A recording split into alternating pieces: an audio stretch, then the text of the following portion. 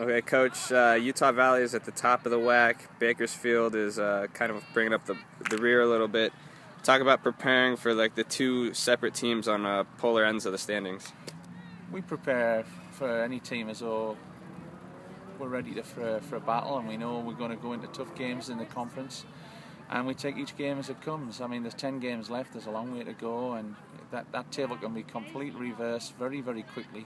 So we just go in and play our game as well as we can, and if we do that, we can get things out of it. Last week you talked about not playing a 90-minute game yet.